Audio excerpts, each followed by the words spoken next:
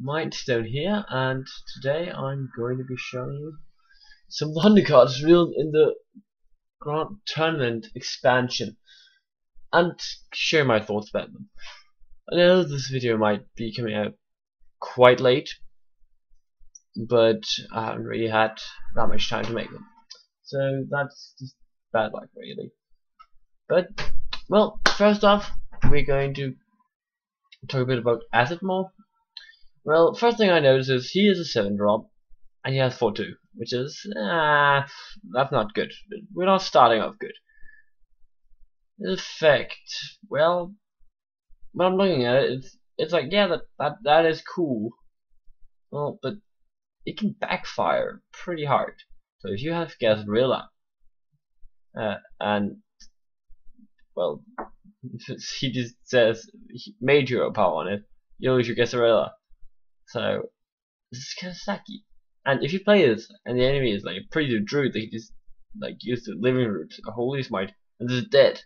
So, like, this has to have, when you play it, you need to pretty much either even the game or win the game with it. So, I don't like it. I think it's pretty bad.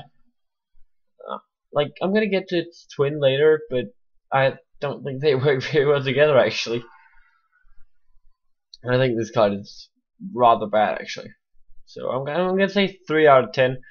With this one, Unleash the Hounds, you kind of have like a really good board clear, but I don't really believe it's gonna see play. I think it's too bad for it really, and I wouldn't include it in my decks. So yeah, don't think it's good. Then we've got Bolt of Spiders. This card is pretty dang good actually, because, well, if you look at it, you get 3 1/1s for 6. That is not amazing, but if you consider it that way, that when these 1/1s die, you draw 3 cards, so you get a 3/3 and draw 3 cards for 6. I would play that in pretty much a lot of my decks. I think it's really good. So yeah, obviously it's not spells or all that kind of stuff, it's beasts, and if you like Beast Hunter, you might just want this. But I'm kind of thinking of the dream. Like, the dream is the Thunder Rhino, because then you can Thunder Rhino on the previous turn. If it's out there, Bolt of Spiders, you get 3 1/1 Websmith with charge, and then gonna give you beasts for even more charging, and that's gonna look crazy if you do it. I think that's gonna be absolutely fucking cool. So I like the card. I really like this card, and I'm quite sure it's gonna see play. I think it's pretty good. I think people might play it as like the top of the deck. So instead of playing Gasrilla or King Crush in a Beast Hunter, you might just play this, and then have a lot of card draw on this, and play lower Beast with charging Beast with Thunder Rhino. I can see play. I'd say 7 out of 10 for this card, because yeah, it's not amazing, but it is pretty damn good. Then we've got Bear Trap. This card is, I don't know, and oh, excuse me for the cursor in there. That's a bit of a cutting mistake I made. There's not a cursor on the card, but, well, Bear Trap is, at best, it's midi-core.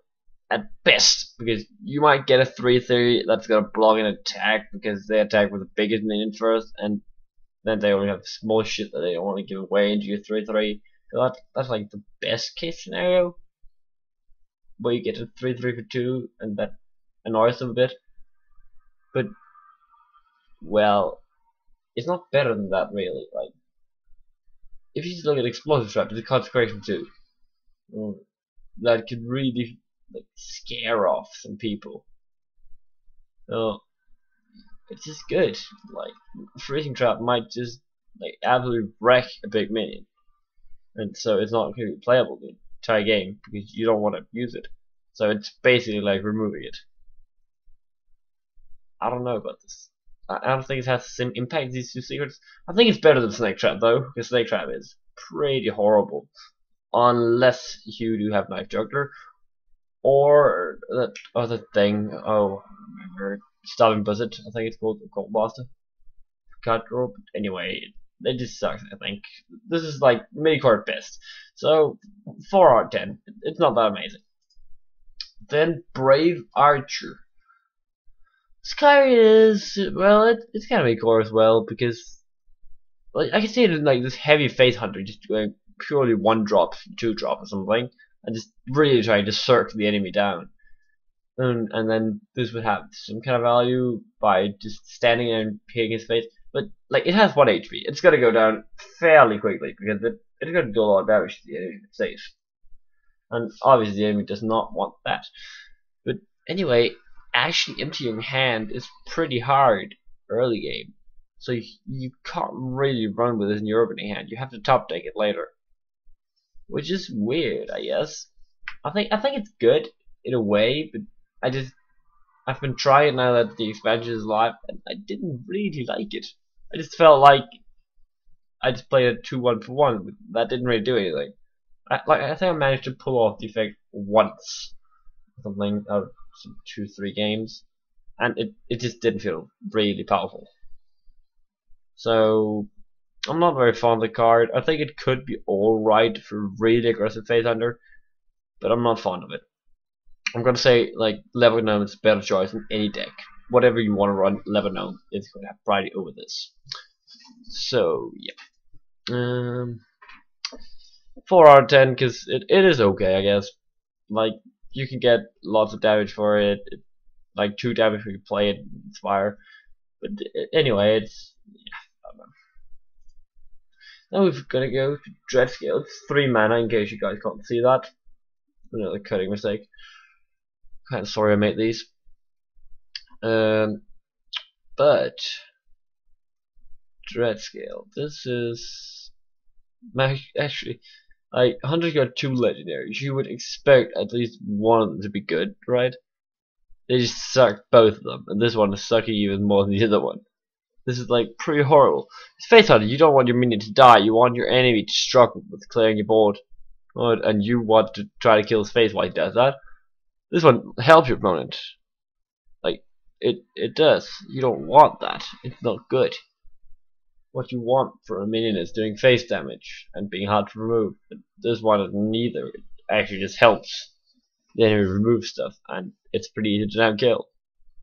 So yeah, I don't like it. Stats, like the stats for the cost are better than the twin, but the effect did not kind of work in Face Hunter or anything. Control Hunter, if Silver Hand Paladin comes as like the top tier deck, you might just see this. But if that is the top tier deck, I'm not gonna play Face Hunter.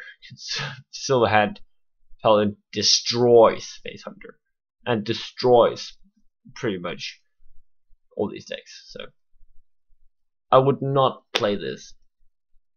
I don't think I'm ever going to put this in one of my decks. I don't think I am. But maybe. I'm gonna say 2 out of 10 though, because I don't think it's realistic. I don't think it's good. Then we've got King's E-League. That's kind of better, I guess, because well, you get to maybe draw a card when you play this, and obviously it's a joust, so you'll see some of the enemy's deck, which is always good. But the bad thing is they'll know if you win the joust, they'll know what your hand is.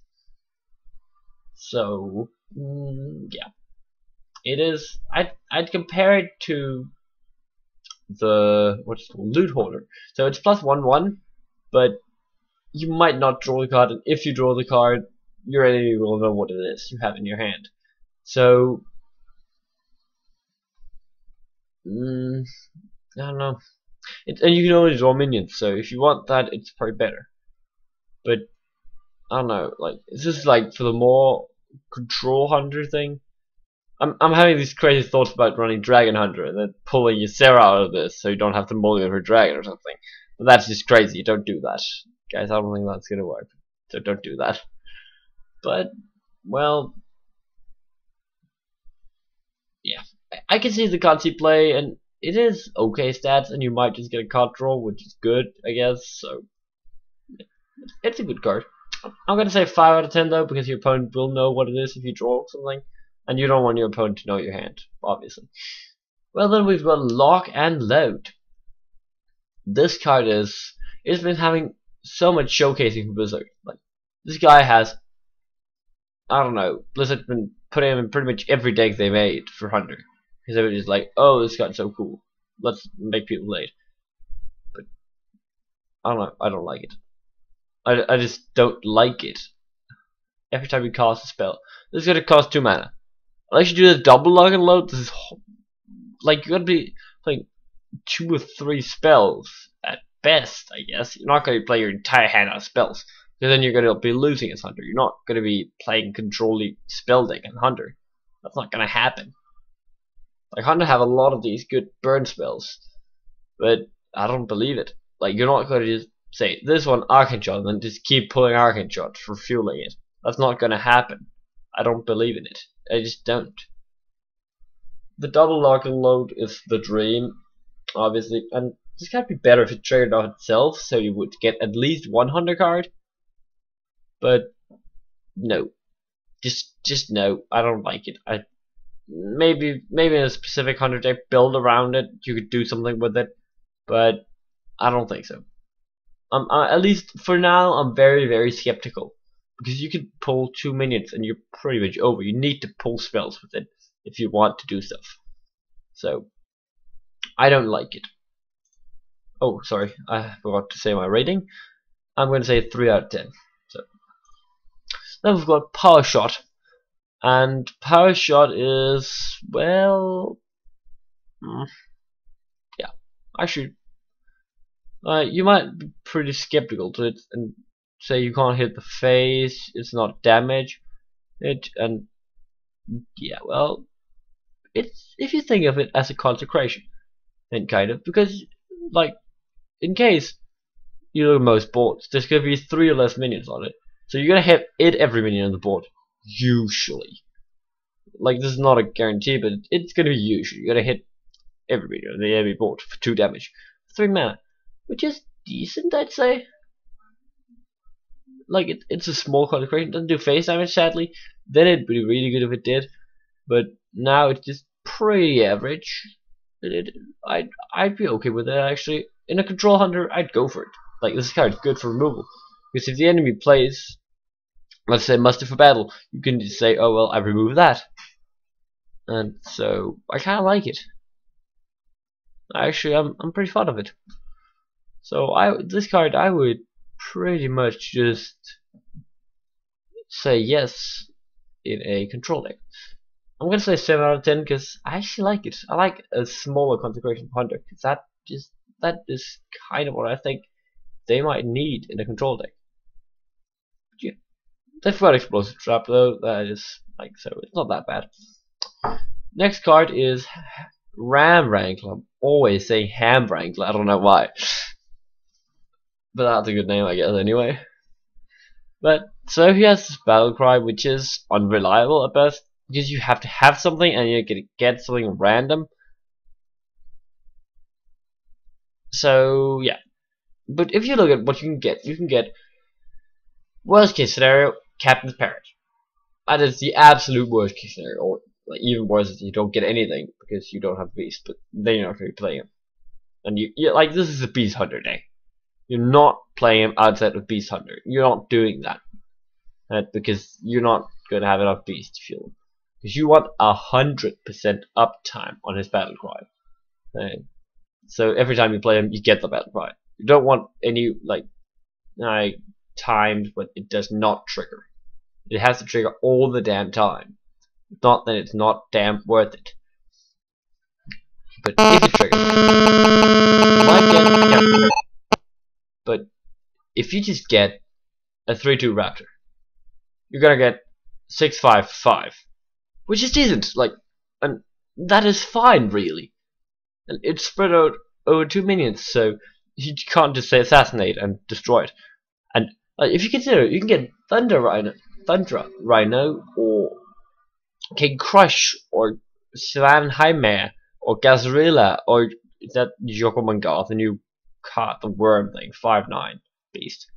So I actually think this card is pretty good, because there's so many good beasts you can pull, and if you just pull a 2-drop, it's going to be worth it.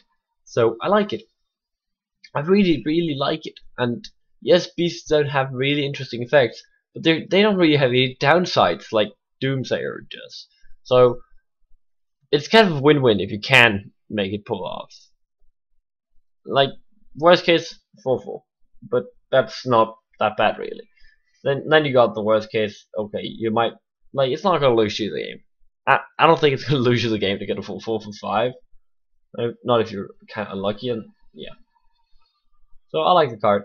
I would pretty much go for this in a deck where I was running Beast Hunter. 7 out of 10 though, because, well, it can have these downsides. It's not always good, and I like consistency. So anyway, 7 out of 10. Then we've got Stable Monster. This card is, well, it's 4-2 for 3. That means it dies to pretty much anything. Like, Lebanon's gonna kill it, which is annoying kind of, so yeah. It dies to, let's just say everything, because it does. Then, but it gives something else moon. So I could see that late game, you've not been getting this on turn 3, so you can't make your Bloodfin Raptor or something, trade into something else and win the trade, no cost. But late game, you pull this, you have King Crush on the board, you do it on King Crush, you kill enemy Doctor Boom, you're gonna be like, yeah! And that might happen, but you need these specific circumstances. Pretty much, you really need specific circumstances. If not, then it's not good.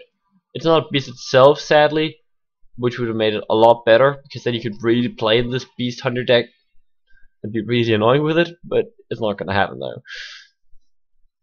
I think the card's alright though, and I could see it in the control beast side of it, not the aggro beast Beast Hunter. But I'm not terribly fond of it. But yeah, it's playable. Even though other people might say otherwise, I'd say it's playable because it can have a good effect, and well, it's 4-2 for 3. It's not horrible. It is not that horrible. If it had been 2-4, it'd be better, but it's alright. So I'm gonna say that's playable. That is probably it. I just gotta say I'd say 5 out of 10 for this card. But that is probably it for my Hunter card review.